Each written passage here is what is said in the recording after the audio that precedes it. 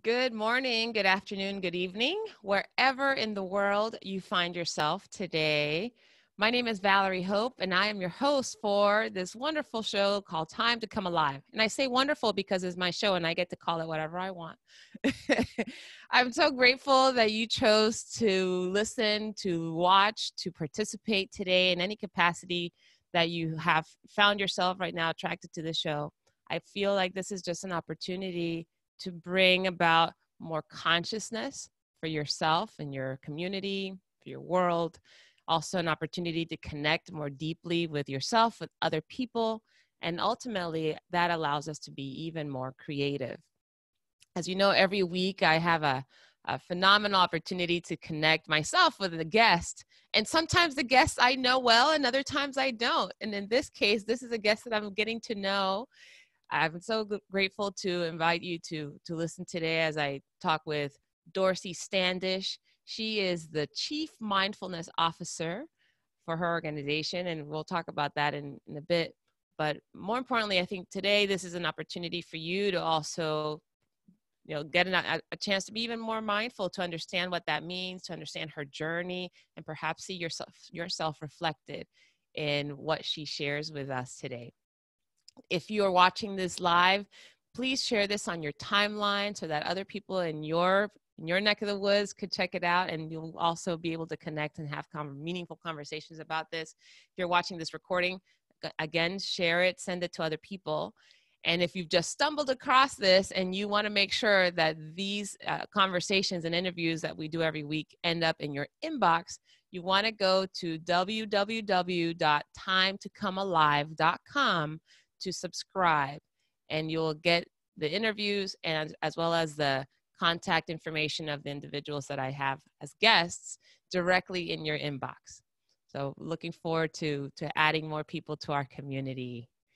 All right, Dorsey, thank you so much for being a guest here today. I am so grateful that you have the courage, I would say that, to come on a show with someone that you barely know.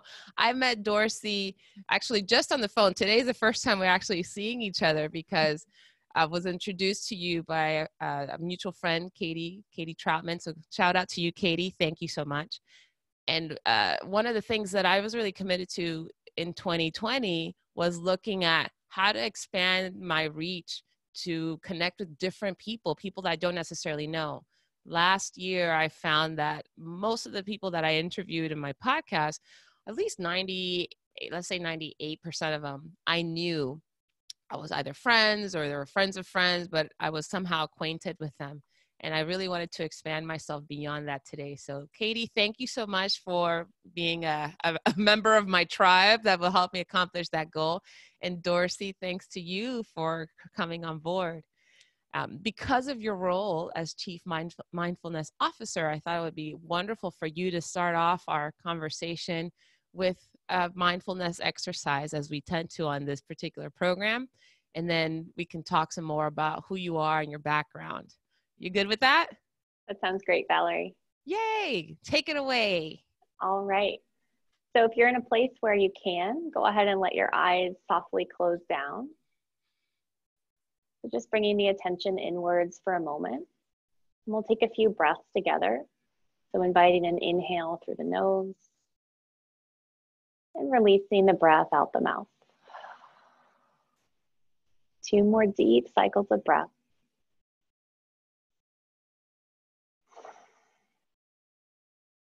Last deep breath in and letting it go.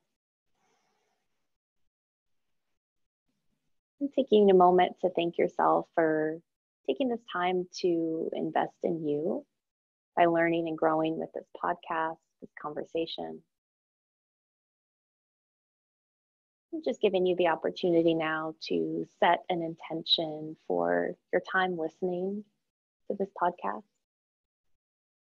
Maybe it's simply to be present, to listen. Maybe there's something specific that you're looking for.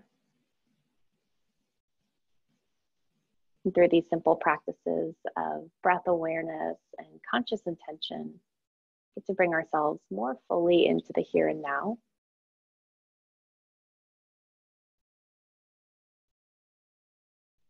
take one last breath together, in through the nose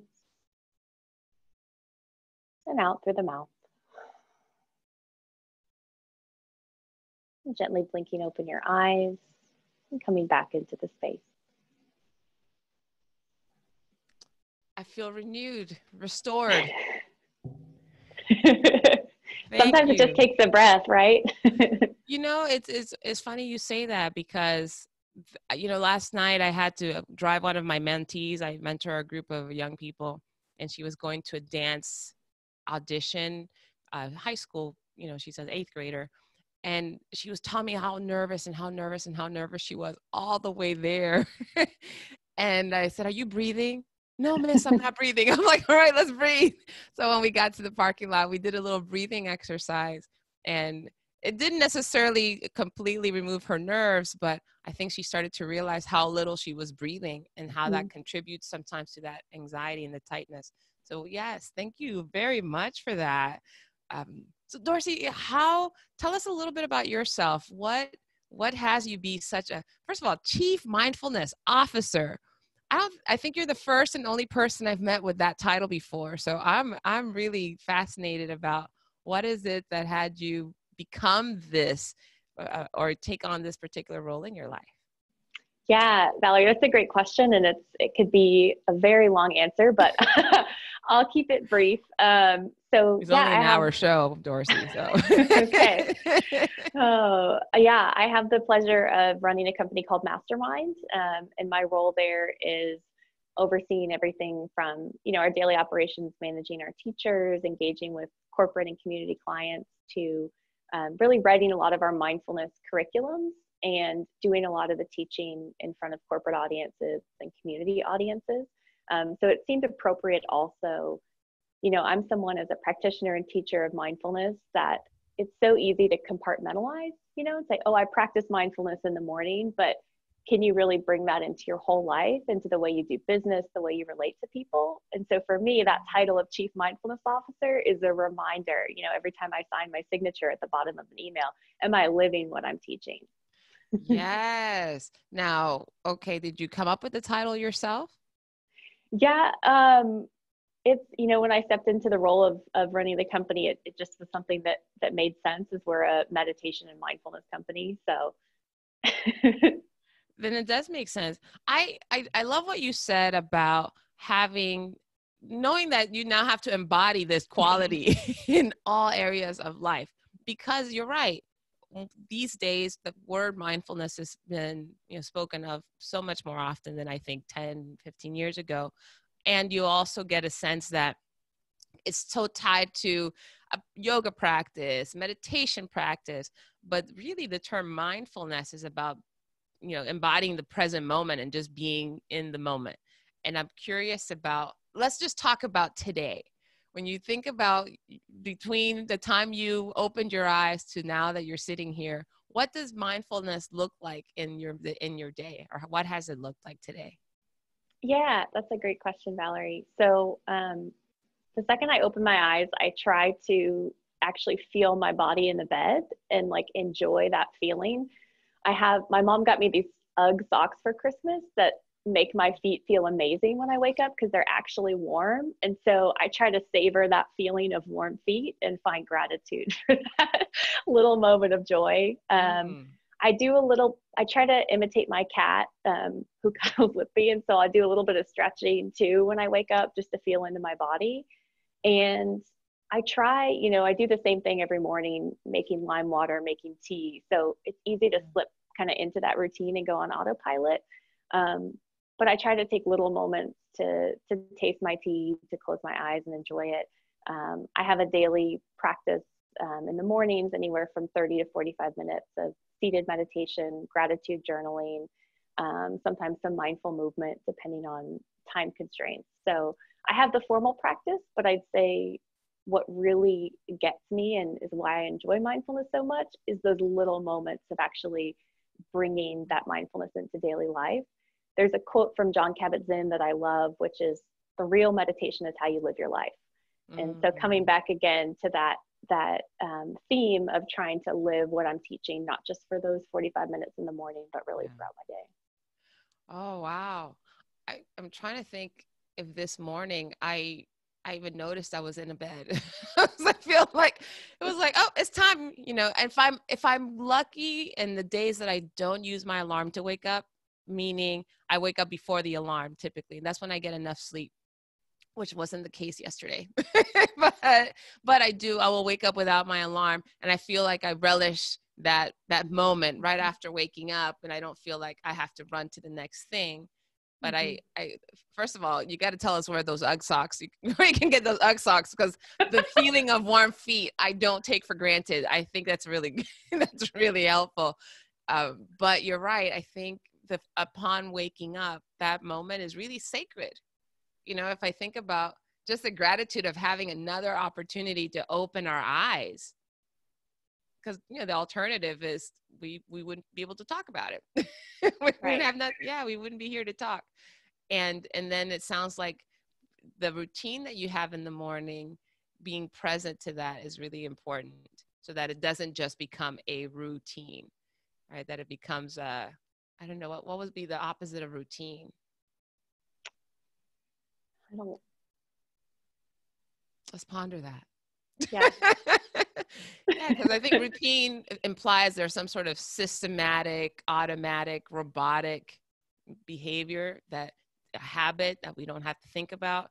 But I think, and this question just popped up in my head, and I want to talk more about your background too, but before it disappears from my head, this idea that building habits requires us to do something over and over again, right? So it does become automatic. So we don't have to necessarily think about something before we do it, and we can more easily integrate it. How do you balance this notion of building habit so that you can do it more regularly without any resistance, but also be mindful? Yeah. That's probably the best question I'm going to ask today. So relish that. That's such a great question, Valerie. I feel like I'm going to be thinking about this one for a little while. You know, as a mindfulness and meditation teacher, probably the number one intention when I work with clients is to help them create healthy habits. So that the neuroscience of habit formation, as you said, making things more automatic and easy to practice is really important, right? If we had to consciously decide whether to brush our teeth every night, that would be exhausting, right? Like every little thing. And so I actually, because I study the brain, I love knowing that our brains have that autopilot feature, and that habit is kind of a safe foundation from which to build and grow. And so I know that if I cultivate these strong morning routines and evening routines, that I'm setting myself up for success. And then the more moments that I can, as I carry out those routines, remember how lucky I am to have them. The gratitude that I no longer have to negotiate with myself whether I'll meditate, how long, right? But that I really get to drop in and enjoy that. You know, I think habits are really something to be grateful for. And when we learn how to work with our minds and use them for positive, you know, positive demonstrations in our life, I think that's a really positive thing. And I'm not one to, you know, I'm really hard on myself. And so one thing that I try not to do with mindfulness is to judge or criticize myself for how I live, how I carry out this Chief Mindfulness Officer role in my life, right? I like to look at it as little successes every time I wake up to the moment. And so I set the stage every day, like any time that I realize I'm distracted and come back, like that's a win, that's a success. Every time I stop and like literally smell the flowers or feel my clothes on my skin, like that is the gift of being human. And so I have these strong set of habits. This is what I share with my clients. And then the more as you work through those routines, the more you can actually be present for them, the more enjoyment you get out of those routines. That's quite fascinating to think about. The more automated something is, that it almost, what I'm hearing is that it's almost like you eliminate the resistance or the amount of energy that needs to be exerted to practice a particular habit, right? So being able to allow that habit or that I don't want to say autopilot, but to have the behaviors that just kick on naturally engages a different part of our brain, so that we can actually observe what's happening in that moment, as opposed to having to use our bandwidth to carry out what's happening in the moment. That's what I'm hearing. Yeah, exactly. Oh, that's deep. That's deep. Okay. Okay. So I just wanted to get some context for everything that we're talking about here. You clearly, and one of the things that we talked about when we first met was your love of science. And you've mentioned that there's something about the brain that really fascinates you enough to now explore it from this perspective. Tell us about your background and how you got to where you are today. Yeah, I love that, Valerie. So I have always been a math and science nerd, for lack of a better word. Such judgment. It is a little bit of judgment, but I wear it proudly. I think it's the best way to describe, honestly, my nickname growing up was Dorky Dorsey. Dorky Dorsey? Oh, dear. Well, okay, embrace it. Yeah. But I just loved math and science, took as many science courses as I could in high school, and was really lucky to go to an all-girls school that was really like women in science, STEM, and so I was empowered to go off to school in Philadelphia and pursue mechanical engineering as a degree. And I got into research there. I mean, I just loved everything, learning about how the world works. And, early in my life, loving science looked like studying really hard, getting this engineering degree, and then ultimately interning and working for Texas Instruments for 5 years. And so I got this incredible opportunity with TI to go from a mechanical design engineer, working on projector housing the lenses and chips that, project our movies onto the screen of the theater, right? To managing a program to bring the DLP chip in the form of a spectrometer, which is a light machine, for lack of a time to explain what it is. But I got to travel all over the world, learn about different aspects of science, and I thought I was living like the best life. I had spent my 25th birthday in Taiwan, overlooking the city of Hsinchu, and I was like, this is what I'm meant to do, And it's so funny because a few months later, all of that traveling and all that stress of launching a product caught up with me. And I had a total experience of burnout, mental health issues. I was actually diagnosed with bipolar disorder, and I had to take some time off of work. And it was like work had been my whole life. And now I had all this time and space to fill.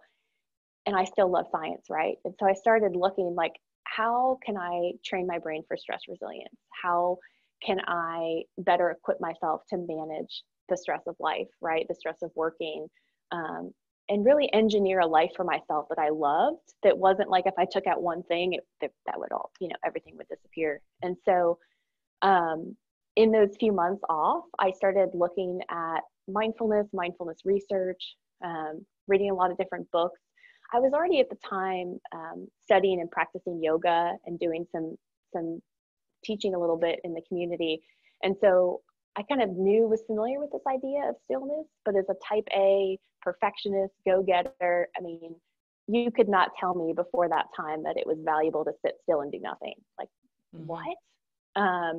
But I read all the research, read the philosophy of mindfulness, and I was like, this is something I need to commit to. And I'm so grateful that I was like, if I need to protect my mental health, if I'm going to be, told by doctors what to do, I want to be doing something for myself every day too. And so shortly after that experience, I committed to a daily mindfulness meditation practice and started exploring not just the science in my daily job at TI, but also kind of the science of living. Like we talked about habits, what's a positive, what are positive habits for me? How do I continue to strengthen my brain, just like you train your body at the gym, right? Like our minds can create a heaven or a hell for us to live in. And I was really obsessed, I still am, with this what habits can I do on a daily basis to change the way I perceive the world and the way I impact the world? And, it's so often, right, that we go through these really traumatic things in our lives, and then we look back and we say, thank goodness for that. And that was my biggest challenge, but it's also, that was the catalyst for everything I do today. The commitment to mindfulness meditation, the penchant for sharing it with other people who might be skeptical and type A, and like, what is this really about?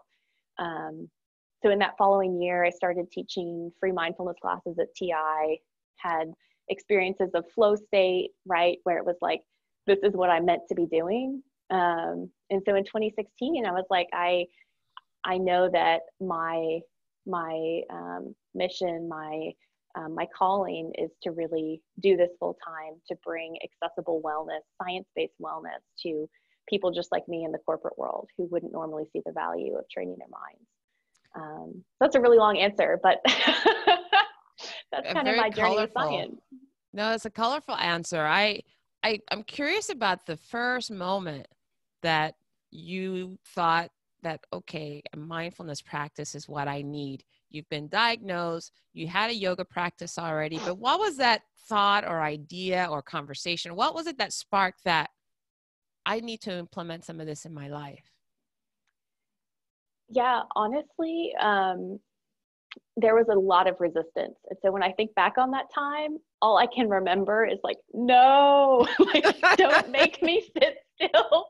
What am I accomplishing here? I'm still the person that will put meditation on a list of things for the day, right? Because I'm that person that likes the check boxes, the streaks on apps of how many days in a row you've done something, right? And so there was so much resistance for me with starting. I think, one book that really changed my life and the way that I perceive the practice of mindfulness was Andy Puddicombe's book, Get Some Headspace. And he's obviously the founder now of Headspace, and it's a great meditation app. But, because I had read a lot of research, but I still didn't think that I was a good meditator. Like, I thought that I couldn't do it. And the way that Andy described the practice of mindfulness, I still use this metaphor in all the classes I teach, but that idea that our minds are kind of like the sky, right? And a lot of times they're clouds and storms, energy, emotions, thoughts passing through. And when we practice mindfulness, we're not trying to get rid of thoughts or have this perfect experience. We're getting up in our airplane, flying through the cloud cover and inhabiting that space of blue sky, where we can look down and see the thoughts, the obsession about what am I going to do later? What did I do yesterday, right? The emotions of sadness about not being at work for so long. Those didn't have to go away.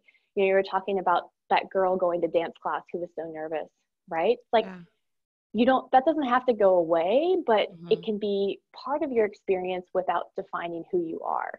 Pema Chödrön says that you are the sky and everything else is the weather. And just that perspective on life that I got from that book in particular really influenced my growing mindfulness practice, right? And helped me not feel like a failure because I was so distracted every time I sat down to meditate. Yeah, and you and I shared that I've done some meditation. I have a meditative practice as well, and I learned, I guess it was 3-4 years ago now. For the first time, I went to a Vipassana meditation course and 10 days in silence, where we were spending up to like 8 hours a day in meditation throughout the day, of course. That experience in and of itself took something. I realized that not only being in silence, and when I say silence, I mean, we're not even talking to the people around us, not even making eye contact. Our meals, we had, the tables were pushed up against a wall. So literally there was no opportunity or even temptation to want to engage with the people around us and really just be present to the moments that we were experiencing. And the experience for me was quite impactful. But I remember feeling at the time, it was like, okay, being quiet is actually nice. Most people in my life were surprised because I don't spend a lot of time in silence in front of others. But I found that it was kind of liberating for me. I definitely get my energy from people and conversation and doing, right? Doing things, taking action. But what I noticed is when I was in an environment where I didn't have to worry about whether if I looked friendly, or if I was being polite, or if I needed to be kind, or if I needed to be considerate. I had to think of no one else but me and my interactions in the day, and the meditation practice that we learned and practicing that. It was quite liberating in a way, at least for me. That's what I found. But I also realized that there were ways that I needed to challenge myself. So I'm curious about you in the workplace, having implemented this, and you took on this mindfulness habit, and what impact did that have in the work you did and the environment that you created around yourself or for others? Yeah, that's a great question, Valerie. And like we shared that experience of silent retreat, and so many epiphanies come when you set aside that time. So I'm glad that we share that. It's funny. One of the reasons that I left TI so quickly after starting a meditation practice, kind of sharing it with other people, is that once I was meditating every day, I worked a lot less. Like, I had more intention about what I was doing. And it got to the point where I was working 4 hours a day and finishing the work that I had to do as a program manager. And I didn't see the work the same way, because I was so much more focused and intentional, and my concentration had gotten better. And that kind of added benefit of feeling like I did something for myself every day, no matter what the world throws at me. Like, I've connected to a place within me that's always at peace and always present. And I know that that's there no matter how many crazy emails I get. Right. And so my efficiency really increased after I started meditating. And that was really illuminating to me, in terms of like, this could really be beneficial for other people too, if they would take the time. Right. And the other interesting thing that happened, with my time away, that really changed my perspective was, I was gone for 2.5 months, and I came back, and people around me were like, "Oh yeah, you were out for like 2 weeks, right?" And I'm like, they're just living the same day every day over and over again. We're talking about autopilot, right? I mean, it's so easy to get stuck in a rut, not a routine, but like a rut. And you just kind of settle, I think, for the life that's in front of you. And I did not want to do that. I found this new efficiency. I found a new commitment to myself and caring for myself. And I really wanted to continue exploring that and sharing it with other people. And that kind of awareness in the workplace that you're talking about is what really showed me that this could be so valuable for other people. And I needed to make that my priority. Absolutely. When the first time I did the meditation retreat, I did have some experiences. I remember coming back into sound again. Not that we were in some sort of chamber. There were nature sounds, but coming back into conversation and interaction and activity with other people at first was a little bit jarring. But the second time I went to that retreat, I actually went as a volunteer. And in my role, I was managing all the female students. So it was kind of like a resident assistant at a university. That was basically my role. So people came to me when there was some emergency, or if there was a scorpion in their room or whatever. And so I balanced the doing with the hours of meditation, because I still meditated with the students throughout the entire 10 days. And what I found interesting is what you just expressed when you had this knowledge, all of a sudden this consciousness that you were more efficient. When I came back into life, I recall having the experience of the emails and all these competing priorities not phasing me. I remember just having, oh, okay, there's another email, but that didn't necessarily, oh my gosh, I have to finish this before the drama of the day-to-day workload didn't impact me the same way. Now, granted, I've had to maintain that by making sure that my practice was still, I still had integrity in practicing, but it sounds like for you, having had that really, that shift and how you process your energy, process that time. Not only had you interact with the work you did differently, but even how you, it sounds like you were perceived differently too, or at least you noticed that people's perception was based on some rut that they'd created for themselves. So when you think about the work that you now do with these corporations or these individuals, and you mentioned how type A you are and and how you want to bring this to others, what do you see is the biggest challenge for that to really take root, for people to make that shift or break out of those ruts? Yeah, like another great question, Valerie. I'd say I think we're really at a tipping point right now where there's finally, science is catching up to what we know anecdotally from people, these experiences of better concentration or whatever. We can see scientifically those changes in the brain or those, changes in behavior. And so I'd say that the science is a really big motivator for the people that I work with.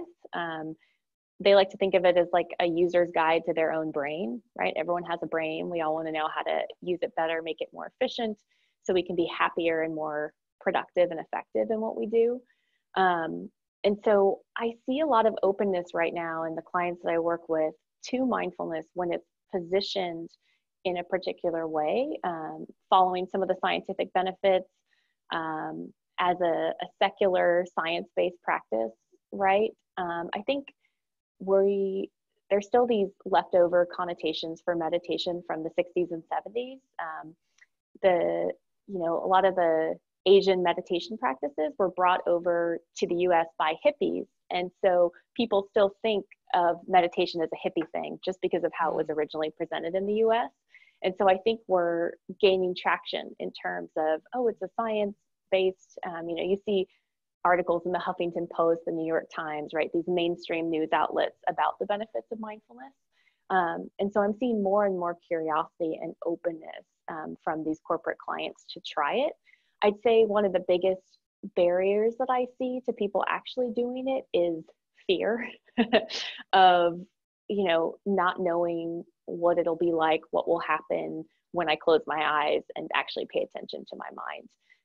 Sometimes ignorance can be bliss. And when we open up to like, oh, wow, I've thought about, what that person said to me yesterday 15 times during my meditation, like that really is affecting me. And there's a lot of power in the practice of awareness, but I think at first it can be a little bit unnerving to get that window into your mind and to start to seeing what's really there. And so the biggest thing that I do with people that I work with is a lot of us, especially type A learners, right? We have this desire to read all the books before we start, like get all the information and then maybe we can try to practice. And really the best way to learn how to meditate is to actually meditate and experience it. And so I love that you include that bit of gathering your energy at the beginning of your podcast. It's sometimes the practice of meditation gets built up to be something that's so big when really mindfulness can be as simple as rubbing your pointer finger and your thumb together and feeling that sensation, or feeling the bottom of your feet on the floor and taking a deep breath in and out, right? So I'd say the biggest barrier is the wanting to know everything, some anxiety around actually practicing. And the best antidote to that I've seen is to get people immediately experiencing the practice and also bolstered by those scientific benefits and the confirmation that mindfulness meditation is not religious at all. It's actually a way to enhance your brain and enhance your life. I want to talk about two things now. One is you mentioned this idea of people being fearful about noticing what they're experiencing or noticing those thoughts. Say more about that. What have you seen? What have you experienced? What have you done? Yeah, so I mean, I can relate to this in my own life. I think even that last year I was letting go of a friendship that wasn't working anymore, and I didn't want to feel those feelings, right? And so there was a lot of resistance for me on actually slowing down. I kept myself super busy. I did meditations that were more concentration oriented, so I wouldn't have to drop in and really feel what was going on. I'm just telling you all the secrets here. Aha. And there's a line in the book, The Alchemist, that I love, which is that fear of suffering is greater than the suffering itself, is worse than the suffering itself. And I see that a lot with myself and with others, this fear of really feeling what they're feeling. And in reality, that fear is a lot worse than feeling it. And so what's helped me and what I share with my clients are techniques to switch into more of an observer witness perspective with difficult emotions, or even, I have clients that have chronic pain and chronic illness it's so debilitating, and we're not going to fix that, right? Or try to change anything, but we can change the way we relate to those experiences. And one of my favorite practices is just feeling the anxiety, for example, or the sadness, noticing where is it in my body? Is it hot or cold? Is it changing? Is it static? Is there a shape? Is there a color to it? Right? What is it, prickly? Is it, what? And then all of a sudden, it's that me in high school being the scientist, right? With my magnifying glass, it's like, what's really happening here? And I lose the attachment to, oh, it's my pain, it's my sadness, I can't do this. And I'm simply observing what's present in the physical body at that moment. And so I think that perspective shift is one of the most powerful things for meditators. And we even see in the research that mindfulness meditation is great for managing chronic pain. And they've done studies where they actually look at the activation in meditators and non-meditators' brains when they're experiencing pain. And the neuronal firing doesn't change. So they're still experiencing the same level of pain, but they don't report as being in as much pain or as seeing it as a never-ending permanent condition and permanent aspect of their lives. And so I think that's one of the biggest gifts of mindfulness meditation, is that we can't change what's happening to us, but we can change how we perceive it and how we respond to it and how we move forward. And so I think to get back to your original question about people being afraid to be with themselves and be in stillness, we live in a culture that's addicted to constant stimulation and distraction and go, go, go. If someone asks you how you are and you're not busy, like there's something wrong with you, right? And it's really easy to let all of these things get in the way of simply being still. And I think there's a lot more fear around it. And once you actually start practicing it, a lot of that fear goes away and you're able to just kind of be with your experience, whatever it is, as I was mentioning.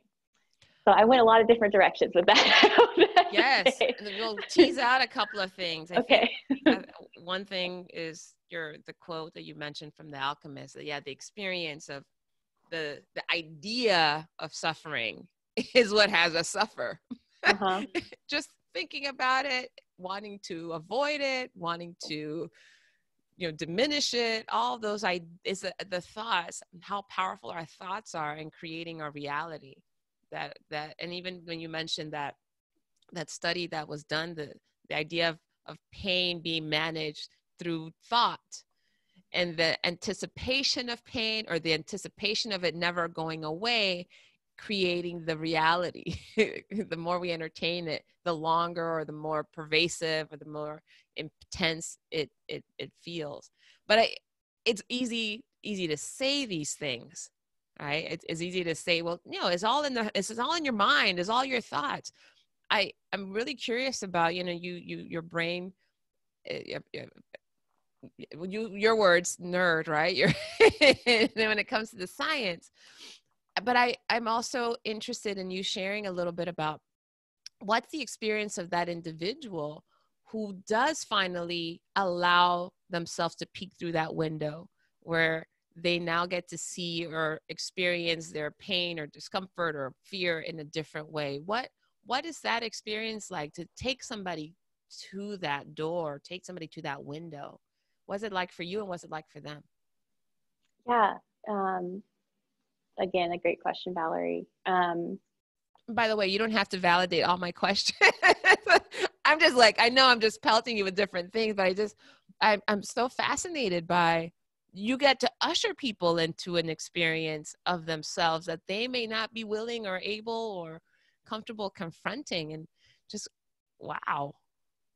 Yeah, it's really humbling to be able to guide people in the way and kind of open them up to the experiences that I've had. And I'd say the freedom and the releases that I've experienced when I let go of that resistance, right? And open up to that window, like you were saying, of what's really happening. I get to facilitate a class called Mindfulness for Anxiety. And that class is, it's really challenging to facilitate, but it's really rewarding. I'd say that in terms of like being a facilitator for something like that, when you know, and you did this on Vipassana, right? Goenka gets you all like comfortable in your routine, focusing on the nostrils. And then he describes it with the body scan practice of like using a surgical knife to extract the things that are holding us back. And so with facilitating, it's a balance of making people feel really safe and comfortable in the environment that they're in, letting them know that it's normal and natural for things to come up, for there to be fear or resistance, and then inviting them in. I'd say mindfulness it's truly, the way I teach it is an invitation to connect with yourself, connect with the environment, really, truly.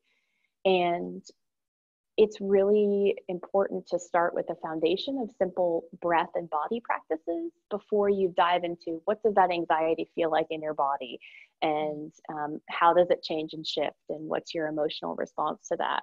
And so there's a whole process. I just started working with some private clients this weekend, and there's a whole process that I've created to help people feel comfortable and supported in their practice, and then begin to dive a little bit deeper as they're ready.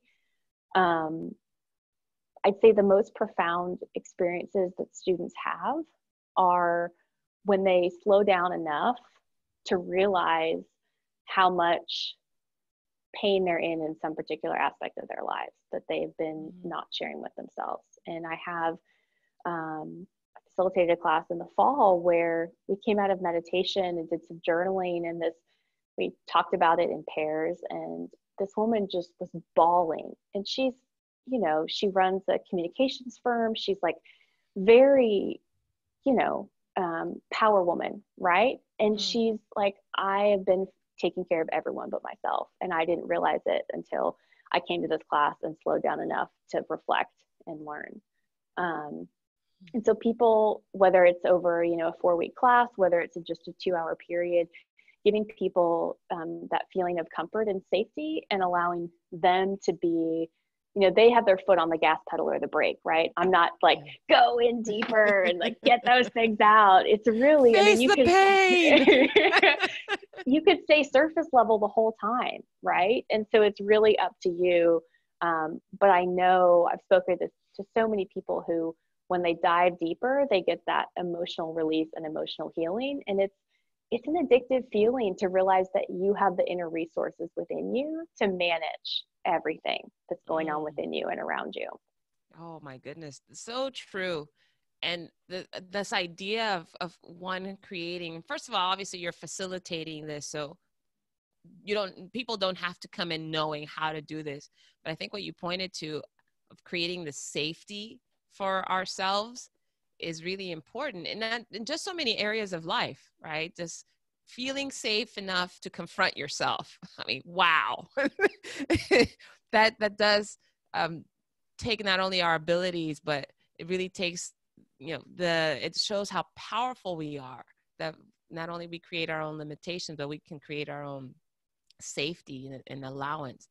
I recall, going back to the Vipassana meditation experience I had the first time around, after like 9 days, they actually lift the silence. I think I may have shared this with you. They lift the silence and you have the opportunity to interact. And I remember in the interactions I had, they split the men and the women during the course. And so, of course, women were like, oh my gosh, I remember. We got really excited about finally being able to speak I think the guys were just like, hey, what's up? But the women, we just went on and shared very deeply before the end of the course, which was the next day. So many of them that shared their experience through those 9 days had something to say around physical pain, either migraines or, you know, some sort of digestive issue. I mean, there was a lot of physical discomfort beyond just, you know, I was sore from sitting too long, but like really some health challenges, even some chronic pain that people expressed. And I remember thinking at the time, I'm like, that was really easy for me. Like, I didn't have any issues. And I recall having been, I have torn meniscus in both knees, and I didn't want to sit cross-legged during the practice. So the 9 days, I did not sit cross-legged because I didn't want the future pain that I would confront if I did because of my knees. So I had all these cushions, and I, put myself together in such a way that I was always comfortable. But I remember thinking, all these people had these amazing breakthroughs in their physical body, something that they the migraine actually meant something else, the sweaty palms and the anxiety and the flush and whatever meant something else. And I'm like, I didn't have any of that. And I had this insight that I didn't really challenge myself physically. So for the last 3 sittings that day and the next day, I sat with my legs crossed. And what was fascinating was, talk about giving myself permission or the safety. I think after 9 days of I've done the same thing every single day and I've been okay. I've survived it. Finally created enough safety for me to go, well, maybe I could challenge myself physically and see what happens. Because the idea is that we don't move during the meditation. And I sat with my legs crossed for the first time in those 9 days. And we had an hour-long sit. And first 20, 30 minutes, it was fine. I was like, oh, this is really good. I'm actually doing this well. And then all of a sudden, I remember feeling this like almost burning, achy sensation, but not from my knees. It were actually from my hip muscles. And I was like, oh, I was not expecting that. And it just got progressively more intense. So by the time we hit an hour, not even an hour before that, I remember it was so painful. I wanted to move so badly. And I recall in that instant that the moment I was like, why is this hurting so much? This is so painful. Why am I putting myself through this? I realized that that's where I hold so much of my tension in my body, that my hip flexors and my hip muscles and my lower back, that's where when I'm scared, when I'm nervous, when I feel like I have to force something, that's the part of my body that gets tight and just, okay, let's power through this, Valerie. Let's make this happen. And I realized, I guess that term, gird your loins. It was like, tighten up. That's where all of that tension was held. And sitting that way for a long period of time, I couldn't hold the tension anymore. So naturally needed to relax. And I realized that all the pain that was coming out was all psychological. And I remember just feeling, I just started to cry, just bawl, just because I'm like, oh, that's what that is. That's what all that tightness is coming from. And I don't have to tighten up. I don't have to, I don't have to control. I don't have to protect. I don't have to create. I don't have to force. It was just like, such a release. And the next 2 sittings were not as pleasant. It's still painful, but I remember that night I had the most dreamless sleep that I'd had in the 10-day period. And the very last time we sat, actually, I would say like 75% of the pain completely disappeared. So anyway, I just reflected on that because what you said about creating that safety, we, I think, have such a beautiful opportunity as human beings to connect with the parts of ourselves that make life really rich and really beautiful. But sometimes we have, we keep the thorns up or we keep the gates locked or we don't dust things off and it diminishes the ability to live life fully. I'm curious for you in your own life, Dorsey, can you give us a sense of what it's been like now that you have, knowing that you were diagnosed with bipolar, that you had to build this practice as a result of making sure you maintained who you are, what has it done for your life? How is your life different, or what's been the impact? Yeah. It's funny. A lot of times when we change, we don't always notice it, right? Because we're just like incrementally day by day. So I'd say the biggest things that have been noticed are actually my family, like people that have been close to me. And, I was texting my dad last year I was at a furniture store, Haverty's, and I was like, I'm looking for a couch. And he's like, oh my gosh, Haverty's was the scene of your meltdown. Like, what? He's like, oh yeah, because he drove out with me when I moved to Texas in 2012. And he was like, yeah, they couldn't get the couch in the time that you wanted, and you just like let the saleswoman have it. Whoa. And first of all, I didn't remember it. I probably blocked that out. There goes the thorns. Yeah. And he goes, oh yeah, that was the old Dorsey. And I don't know. I have a lot of different opinions about old Dorsey. Are you always the same person? Are you different versions of yourself, right? Different chapters or different books. But I will say that the people I've known since childhood that witnessed me, especially in high school and college, where I was really intense on academics, and I think you mentioned, Valerie, in kind of the intro you wrote for this session about a journey from the head to the heart, or the brain to the heart. And I'd say in the past 5 years on my mindfulness journey, I've stopped relying so much on my intellect, and I've really invested in cultivating my heart and my heart center, my compassion for others, and a way of being in the world that actually inspires more mindfulness and compassion in others as well. We all have our moments, right? There's a quote from Ram Dass that I love. He says, if you think you're enlightened, go spend a week with your family. So here. Yeah. And it's like, I'm not perfect, right? Like I still have those moments of losing my temper, or feeling like I can't really drop in and feel something and deal with it. But I'd say that overall, I've invested in cultivating my heart and my presence in a way that I see now everything that happens, whether it's good or bad, challenges, successes, right, as being part of my journey, part of my path, and part of my practice. And I have the ability, the invitation now to open up and trust that as I feel things and move through things, they'll become part of who I am, part of my story, and really strengthen my presence, strengthen my heart, and how I can impact other people's lives. Well, thank goodness for the old Dorsey. Well, because one, I think it provides contrast, not only for you, but I think that's what life is about. Life is about identifying the contrast, because then we know what there is to work on, what there is to do, what is there to take action on when we notice it. And it sounds like it had a profound impact on how your family also perceived you. So I don't know, maybe you are more enlightened now. they have a old Dorsey, new Dorsey conversation.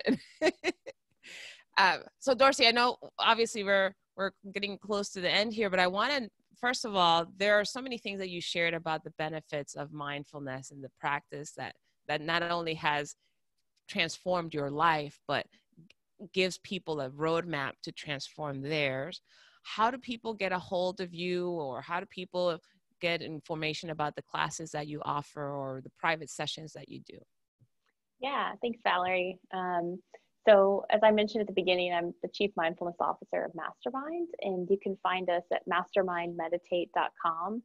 We have a resources tab with different blog posts about applying mindfulness to different aspects of your life. We have a library of digital meditations that incorporate that kind of science and research learning at the beginning.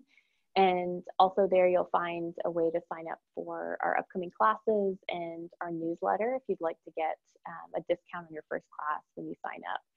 And I know you probably have audience all over, Valerie, so I'm super excited to share that we just started offering online classes this year. So these are on Zoom as well, and they meet on Tuesday nights. Right now we're talking about kind of jump-starting a mindfulness practice. Next month we'll be diving into the attitudes of mindfulness, or the pillars of mindfulness. So how do you live that non-judgment that we talked about, right? And how do you bring in practices specific to that and other attitudes?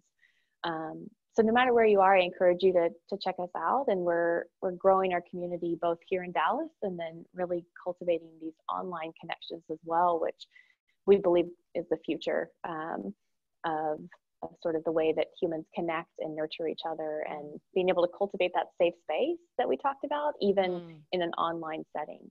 So it's a journey and a practice, and I'd be honored if you guys would connect with us there. And also I'll share my social media channels with Valerie, Dorsey Standish on Instagram and Facebook, and Mastermind Meditate on the same channel. So connect with us, continue the conversation, and enjoy some of the brain health learning and daily mindfulness practices that we share. Oh, fantastic. I'll make sure to take all of the points that you made, the website, as well as your social media handles, and place them in the show notes. So guys, you'll have that access. And I'll also include some of the books, because you mentioned some wonderful reading that you've done that also moves forward this conversation. So in case people are interested in Pema Chödrön or Ram Dass, or the Alchemist, Paulo Coelho, all of those, I'll be sure to include those as well. So if you might want to send me a list, because you gave quite a few. And if there are others that you didn't mention that you think will also help people, that would be phenomenal. Great. Well, I can't have a Chief Mindfulness Officer on this program and not have them actually take us out, not take us out, but to close our session with some mindfulness. So Dorsey has offered to do that. Before you do that, though, Dorsey, I do want to encourage those of you who join us next week. We have another wonderful opportunity to connect with them, another person. So January 21st is our next session, 9 o'clock on Facebook Live. And then also get on www.timetocomealive.com if you want to make sure that you get this in your inbox. Next week, we have Janet Morrison Lane. She's the director of the Vickery Meadows Eagle Scholars Program. It's a college prep program for 7th to 12th graders. Going to be talking about the importance of sharing and teaching young people how to access college, how to access not only the resources to go to college, but the support system that's necessary for them to be successful when they're there. So looking forward to having that conversation with her, and something that not only brings her alive, but also the young people who have the fortune of interacting with her. So join us for that next week. Now, I'm going to turn it back to Dorsey to usher us out of the program with some mindfulness. Thanks, Valerie. Let's take another minute here just to connect with ourselves. So go ahead and roll the shoulders up, back, and down a few times. If you're standing, you might do some bigger stretches, right? One of the biggest benefits of mindfulness is this connection between the mind and the body. So closing the eyes down again, bringing both hands to the area of the belly. We'll take a few more of those deep breaths together. So inhaling into the belly and exhaling out the mouth. 2 more like that.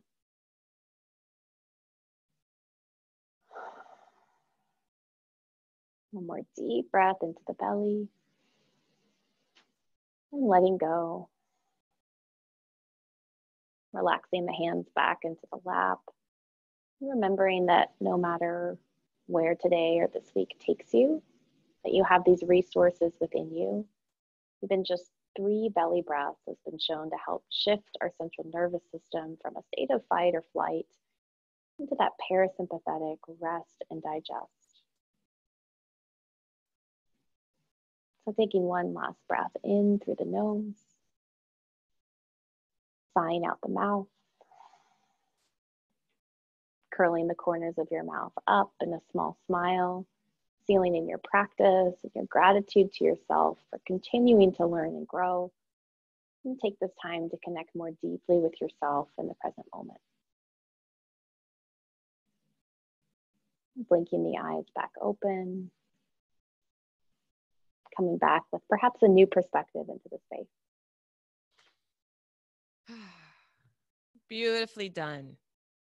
Dorsey, thank you so much for your time, your energy, sharing your message with us. And I encourage those of you who are watching and listening to follow Dorsey. There's some things I think in your own life that you'd like to bring to life that she can support you with. Have a wonderful day, everybody. Thank you for joining us. Bye.